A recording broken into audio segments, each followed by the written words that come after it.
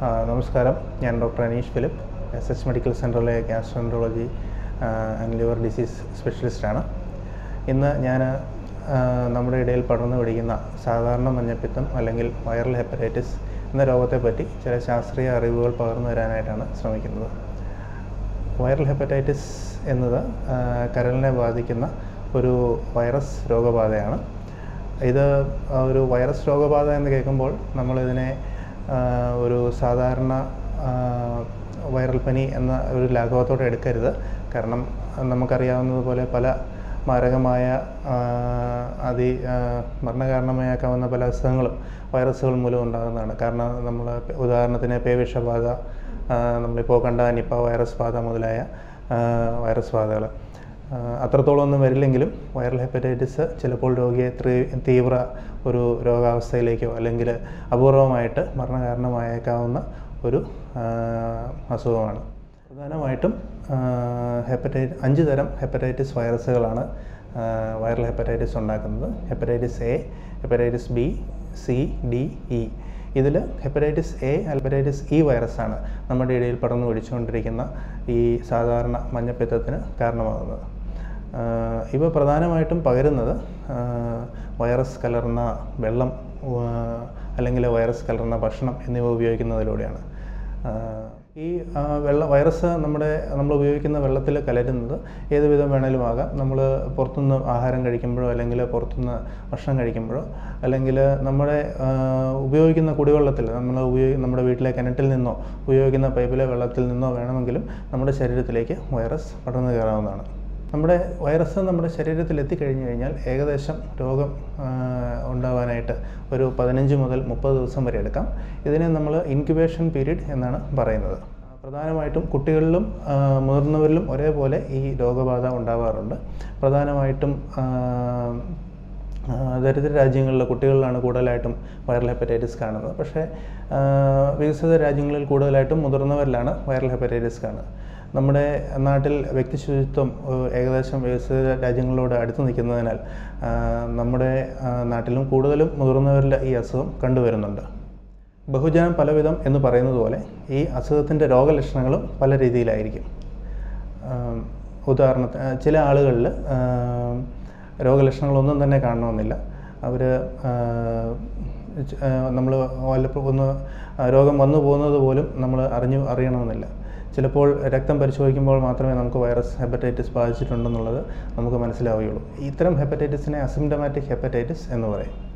ചില വൈറസ് ശരീരത്തിൽ ബാധിച്ചതിന് ശേഷം ആദ്യഘട്ടത്തിൽ പനി, വിശപ്പില്ലായ്മ, രുചിയില്ലായ്മ, ഛർദിൽ, ഓക്കാനം തുടങ്ങിയ ലക്ഷണങ്ങളാണ് ആദ്യഘട്ടത്തിൽ കാണുക.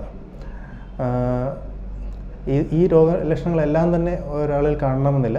ചിലപ്പോൾ എല്ലാം തന്നെ കണ്ടേക്കാം. ചിലപ്പോൾ ഇതിലേതെങ്കിലും ഒരു രോഗലക്ഷണമായിരിക്കും കാണുക. ആരംഭഘട്ടത്തിൽ ചിലപ്പോൾ രക്തപരിശോധന വരെ നോർമലായിരിക്കാം. അപ്പോൾ ആരംഭഘട്ടത്തിൽ പനി തുടങ്ങുമ്പോൾ തന്നെ ചിലപ്പോൾ വൈറൽ ഹെപ്പറ്റൈറ്റിസ് രോഗബാധ നിർണയം ശരിക്കും കൃത്യമായി നടക്കണമെന്നില്ല. പക്ഷേ ഏതാനും ദിവസങ്ങൾ കഴിയുമ്പോൾ പനിയും മറ്റും ശമിക്കുകയും ഓക്കാനം, ഛർദിൽ മുതലായവ കുറയുകയും ചെയ്യും. പക്ഷേ കണ്ണിലും മൂത്രത്തിലും മഞ്ഞ നിറം കണ്ടു തുടങ്ങുമ്പോഴായിരിക്കും പലപ്പോഴും നമ്മളിതിനെ മഞ്ഞപ്പിത്തമായിട്ട് മനസ്സിലാക്കിയെടുക്കുക. ഏതാനും ദിവസങ്ങൾ കഴിയുമ്പോൾ ശരീരത്തിൽ മഞ്ഞനിറം കൂടി വരികയും മൂത്രത്തിലെ മഞ്ഞനിറം വളരെയധികം കട്ടിയാവുകയും ചിലപ്പോൾ ഒരു ചുവന്ന നിറത്തിൽ അല്ലെങ്കിൽ കട്ടൻചായയുടെ കളറിൽ വരെ മൂത്രം പോകുന്ന ഒരവസ്ഥ വരാം. ചിലപ്പോൾ ചില ആളുകൾക്ക് അമിതമായിട്ട് ചൊറിച്ചിൽ വരെയും കാണാൻ സാധ്യതയുണ്ട്. ഇനി പറയാൻ പോകുന്നത് വളരെ പ്രധാനപ്പെട്ട കാര്യമാണ്.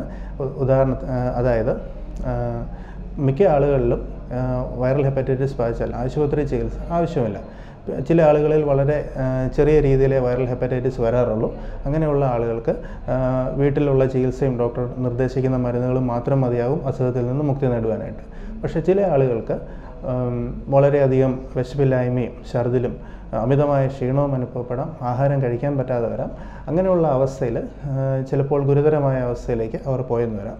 ചിലപ്പോൾ ചില ആളുകളിൽ കരൾ വീക്കം അധികമായിട്ട് കരളിന് പ്രവർത്തനം നിന്നു പോകുന്ന അവസ്ഥ വരാം. അക്യൂട്ട് ലിവർ ഫെയിലിയർ എന്ന അവസ്ഥയിലേക്ക് പോകാം. അങ്ങനെയുള്ളവരിലും നിശ്ചയമായിട്ടും ഡോക്ടറുടെ മേൽനോട്ടത്തിൽ ആശുപത്രിയിൽ ചികിത്സ തേടേണ്ടതാണ്.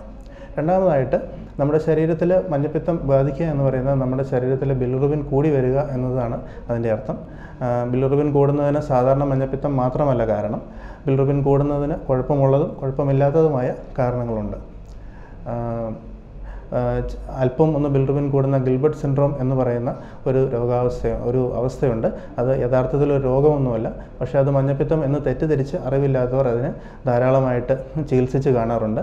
അനാവശ്യമായ ചികിത്സകൾ ഇങ്ങനെയുള്ള കാര്യങ്ങൾക്ക് പലപ്പോഴും എടുക്കേണ്ടി വരാറുമുണ്ട്. രണ്ടാമതായിട്ട് ബിലിറുബിൻ കൂടുന്നത് ചിലപ്പോൾ ചില ഗുരുതര രോഗങ്ങളുടെ ലക്ഷണങ്ങളാകാം. ഉദാഹരണത്തിന് എലിപ്പനി, അല്ലെങ്കിൽ കരളിൽ ക്യാൻസർ ബാധിക്കുക, പിത്തക്കുഴലിൽ അല്ലെങ്കിൽ പാൻക്രിയാസിൽ ക്യാൻസർ ബാധിക്കുക, പിത്തക്കുഴലിൽ കല്ല് വന്നടയുക, ഇങ്ങനെയുള്ള അസുഖങ്ങളിൽ പോലും ബിലിറുബിൻ കൂടി മഞ്ഞപ്പിത്തമായിട്ടായിരിക്കും പലപ്പോഴും നമ്മുടെ മുന്നിലേക്ക് പ്രത്യക്ഷപ്പെടുക. അതുകൊണ്ട് രോഗനിർണയം വളരെ പ്രധാനമാണ്. മഞ്ഞപ്പിത്തം വന്നു കഴിഞ്ഞാൽ എന്താണ് മഞ്ഞപ്പിത്തത്തിൻ്റെ കാരണം എന്നുള്ളത് നമ്മൾ മനസ്സിലാക്കുക. അതിനുശേഷം സാധാരണ മഞ്ഞപ്പിത്തമാണെങ്കിൽ അതിന് ചികിത്സിക്കുക. മറ്റെന്തെങ്കിലും കാരണങ്ങളാണെങ്കിൽ അതിനുള്ള ചികിത്സ തേടുക. അല്ലാതെ എല്ലാ മഞ്ഞപ്പിത്തവും സാധാരണ മഞ്ഞപ്പിത്തമായിരിക്കും എന്ന് നമ്മൾ ഒരിക്കലും തെറ്റിദ്ധരിക്കരുത്. രോഗനിർണയം വളരെ ലളിതമായിട്ടുള്ള കാര്യങ്ങളാണ്. രക്തപരിശോധന വഴി രോഗം നമുക്ക് നിർണ്ണയിക്കാവുന്നതേ ഉള്ളൂ. രക്തപരിശോധനയും സ്കാനിങ്ങും ഉൾപ്പെടെയുള്ള ടെസ്റ്റുകൾ വഴി നമുക്ക് മറ്റു കുഴപ്പങ്ങളുള്ള രോഗങ്ങളില്ല എന്ന് നമുക്ക് ഉറപ്പാക്കിയെടുക്കാനും സാധിക്കും. അതേപോലെ തന്നെ രോഗതീവ്രതയും അതുപോലെ തന്നെ രോഗം എത്രത്തോളം ബാധിച്ചിട്ടുണ്ട് എന്നുള്ളതും നമുക്ക് രക്തപരിശോധനയിലൂടെ മനസ്സിലാക്കിയെടുക്കാനായിട്ട് സാധിക്കും. മഞ്ഞപ്പിത്തത്തിൻ്റെ ചികിത്സ അതിൻ്റെ രോഗനിർണയം പോലെ തന്നെ ലളിതമാണ്. ഇതൊരു വൈറൽ അസുഖമായതിനാൽ ആൻറ്റിബയോട്ടിക്കുകളൊന്നും തന്നെ ഫലപ്രദമല്ല. പ്രധാനമായിട്ടും വിശ്രമവും പിന്നെ നല്ല ഭക്ഷണവുമാണ് നമുക്ക് ആവശ്യം. രോഗത്തിൻ്റെ ആരംഭഘട്ടത്തിൽ ഛർദിൽ, മനം പറ്റൽ തുടങ്ങിയവ വളരെയധികം കൂടിയിരിക്കുന്നതിനാൽ ഈ എണ്ണമയം അല്ലെങ്കിൽ ഉള്ള ആഹാരങ്ങളും പിന്നെ ഈ വളരെ കട്ടിയുള്ള ആഹാരങ്ങളും ദഹിക്കാൻ ബുദ്ധിമുട്ടായിരിക്കും. അങ്ങനെയുള്ളവർക്ക് ഛർദിലൊക്കെ വർദ്ധിക്കാൻ സാധ്യതയുണ്ട് ഇത്ര ആഹാരങ്ങൾ കഴിച്ചു കഴിഞ്ഞാൽ. അങ്ങനെയുള്ളവർ ആദ്യഘട്ടത്തിൽ വളരെ ലഘുവായിട്ടുള്ള ആഹാരം കഴിക്കാനായിട്ട് ശ്രദ്ധിക്കുക. രോഗം കുറച്ചൊന്ന് ഭേദപ്പെട്ട് കഴിയുമ്പോൾ, വിശപ്പൊക്കെ നന്നായി ആയി കഴിയുമ്പോൾ എല്ലാത്തരം ആഹാരവും നമുക്കിവിടെ ഉപയോഗിക്കാവുന്നതാണ്. പിന്നെ ഉപ്പ് എന്നത് ശരീരത്തിൽ ഒരിക്കലും ഉപേക്ഷിക്കരുത്. കാരണം ഉപ്പ് നമ്മുടെ ശരീരത്തിന് ആവശ്യമുള്ള ഒരു ഘടകമാണ്. മഞ്ഞപ്പിത്തത്തിൽ ഉപ്പൊട്ടും കഴിക്കാൻ പാടില്ല എന്നൊരു തെറ്റായ ധാരണ ജനങ്ങൾക്ക് എല്ലാവർക്കും ഉണ്ട്. ഉപ്പ് കഴിക്കാതിരുന്നു കഴിഞ്ഞാൽ, പ്രത്യേകിച്ച് ഛർദിലൊക്കെ ഉണ്ടെങ്കിൽ സോഡിയത്തിൻ്റെ അളവ് ശരീരത്തിൽ കുറഞ്ഞു പോവുകയും അമിതമായ ക്ഷീണത്തിനും ബോധക്ഷയത്തിനും ഒക്കെ അത് കാരണമായേക്കാം. ഇതിനു പുറമെ അമിതമായ പാരസെറ്റമോൾ ഉപയോഗം, വേദന സംഹാരികൾ, കരളിന് ദോഷമുണ്ടാക്കുന്ന മറ്റു മരുന്നുകൾ, മദ്യം ഉപയോഗിക്കുക, ആൽക്കഹോൾ കണ്ടൻറ്റുള്ള മറ്റു മരുന്നുകൾ ഉപയോഗിക്കുക എന്നിവയൊക്കെ കരളിന് കൂടുതൽ ദോഷം ചെയ്യാനും നിങ്ങളുടെ രോഗാവസ്ഥയെ മൂർച്ഛിക്കാനും ചിലപ്പോൾ അക്യൂട്ട് ലിവർ ഫെയിലിയറിലേക്ക് കൊണ്ടുപോകാനും സാധ്യതയുണ്ട്. അങ്ങനെയുള്ള മരുന്നുകളും അങ്ങനെയുള്ള ആൽക്കഹോളും എല്ലാം ഇത്തരം അസുഖത്തിൽ പ്രധാനമായിട്ടും ഒഴിവാക്കുക. മഞ്ഞപ്പിത്തം ഒരു സാധാരണ പനി പോലെയല്ല, ഒരു ആഴ്ച കൊണ്ട് വന്നു പോകുന്ന ഒരു പനിയല്ല. ചിലപ്പോൾ 2 ആഴ്ച മുതൽ ഏതാനും മാസങ്ങൾ വരെ എടുത്തേക്കാം അസുഖം കുറഞ്ഞു വരാനായിട്ട്. കണ്ണിൻ്റെ മഞ്ഞനിറം കൂടുന്ന, ബിലിറുബിൻ കൂടുന്ന അവസ്ഥ കുറയാനായിട്ട് ചിലപ്പോൾ ആഴ്ചകൾ വരെ എടുത്തേക്കാം. പക്ഷേ ക്ഷമയോടുകൂടിയുള്ള ചികിത്സയോടുകൂടി മിക്ക ആളുകൾക്കും ഈ അസുഖം പൂർണ്ണമായിട്ടും മാറുന്നതാണ്. ഈ കരളിൽ പെർമനൻ്റ് ആയിട്ടുള്ള ഒരു ഡാമേജും സാധാരണ മഞ്ഞപ്പിത്തം കൊണ്ടൊരിക്കലും ഉണ്ടാവാറില്ല. മഞ്ഞപ്പിത്തം എങ്ങനെ പകരാതെ നോക്കാം. നമ്മുടെ വീടിനടുത്ത് ഒരാൾക്ക് മഞ്ഞപ്പിത്തം വന്നു, അല്ലെങ്കിൽ വീട്ടിൽ ഒരാൾക്ക് മഞ്ഞപ്പിത്തം വന്നു എങ്കിൽ നമുക്ക് എങ്ങനെ മഞ്ഞപ്പിത്തം പകരാതെ നോക്കാം എന്ന് പഠിക്കാം. ഉദാഹരണത്തിന് നമ്മൾ ഉപയോഗിക്കുന്ന വെള്ളത്തിലൂടെ അല്ലെങ്കിൽ ഭക്ഷണത്തിലൂടെയാണ് ഈ വൈറസ് പകരുന്നത്. അപ്പോൾ എപ്പോഴും തിളപ്പിച്ചാറിയ വെള്ളം മാത്രം കുടിക്കുവാനും പാചകം ചെയ്യുവാനും ഉപയോഗിക്കുക. അതുപോലെ തന്നെ വ്യക്തി ശുചിത്വം പാലിക്കുക. നമ്മൾ ഭക്ഷണം കഴിക്കുന്നതിന് മുൻപോ അല്ലെങ്കിൽ പാചകം ചെയ്യുന്നതിന് മുൻപോ അല്ലെങ്കിൽ ടോയ്ലറ്റ് ഉപയോഗിച്ചതിന് ശേഷമോ കൈകൾ സോപ്പ് ഉപയോഗിച്ച് കഴുകുക. അതുപോലെ തന്നെ നിങ്ങളുടെ അടുത്തുള്ള ആരോഗ്യ പ്രവർത്തകരെ ഇവിടെ അടുത്തൊരു മഞ്ഞപ്പിത്തം ഉണ്ടായിക്കഴിഞ്ഞാൽ അറിയിക്കുക. അവർ കുടിവെള്ള സ്രോതസ്സുകളൊക്കെ അണുമുക്തമാക്കുന്ന സൂപ്പർ ക്ലോറിനേഷൻ മുതലായ കാര്യങ്ങളും എല്ലാം പഠിപ്പിച്ചു തരികയോ ചെയ്യുകയോ ചെയ്യും. അതുപോലെ തന്നെ രോഗപ്രതിരോധ പ്രവർത്തനങ്ങൾ കൈക്കൊള്ളുകയും ചെയ്യും. ഇതിനു പുറമെ മഞ്ഞപ്പിത്തത്തിനെതിരെ ഒരു വാക്സിൻ അവൈലബിൾ ആണ്. ഹെപ്പറ്റൈറ്റിസ് എ എന്ന വൈറസിനെതിരെയാണ് വാക്സിൻ അവൈലബിൾ ആയിട്ടുള്ളത്. ഹെപ്പറ്റൈറ്റിസ് ഇക്കെതിരെ വാക്സിൻ ലഭ്യമല്ല. ഹെപ്പറ്റൈറ്റിസ് എയ്ക്കെതിരെ 2 ഡോസ് വാക്സിൻ എടുക്കുകയാണെങ്കിൽ രോഗത്തിൽ നിന്ന് 100% പ്രതിരോധശേഷി നമുക്ക് കൈവരിക്കാനായിട്ട് സാധിക്കും. പ്രധാനമായിട്ടും നമ്മുടെ നാട്ടിലൊക്കെ വീട്ടിൽ നിന്നൊക്കെ പുറത്തേക്ക് ആളുകൾ പഠിക്കാൻ പോകുമ്പോഴോ അല്ലെങ്കിൽ പഠനം കഴിഞ്ഞ് പുറത്തേക്കൊക്കെ ജോലിക്ക് പോകുമ്പോഴൊക്കെയാണ് കൂടുതലായിട്ടും മഞ്ഞപ്പിത്തം പകർന്നു കാണുന്നത്. അങ്ങനെയുള്ളവർ നേരത്തെ ഹെപ്പറ്റൈറ്റിസ് എയ്ക്കെതിരെയുള്ള വാക്സിൻ എടുക്കുകയാണെങ്കിൽ ഈ മഞ്ഞപ്പിത്തം എന്ന അസുഖത്തിൽ നിന്ന് രക്ഷപ്പെടാനായിട്ട് സാധിക്കും.